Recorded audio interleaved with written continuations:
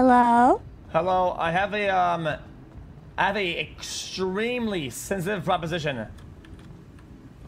An extremely sensitive proposition. Okay. Yeah. I can't even say it over the phone. Where are you right now? Uh, I am at my house And, in Toledo? oh, no way. Yeah. Yeah, it's kind of far. That's even better, actually. I kind of like that you live in Toledo. That's even better for what I'm proposing. Oh, Now, okay. I have an object of extreme value that is in the hands of two parties, me and Mr. Lang, and we are having a problem. And we would like this thing that's in both our hands to be held up by a neutral third party.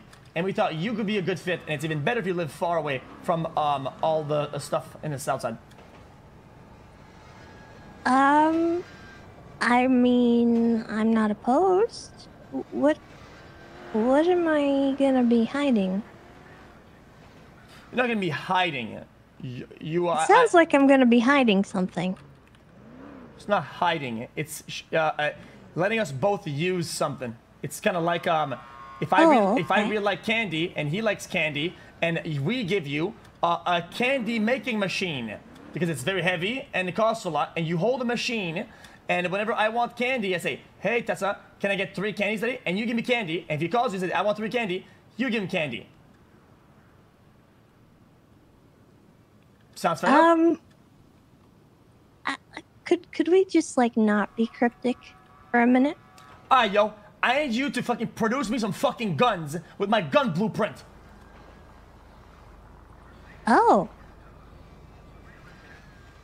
I mean... So you hold the blueprint, and then whenever we need a gun, we pull up, I give you the mats, you make the gun, give me the gun, and I'm out.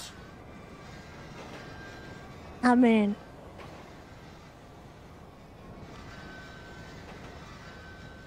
Right? Sounds fair enough? I'll do it. Yeah? On God you will. Yeah. Straight up gangster, and I knew you were gangster as shit. Call you back.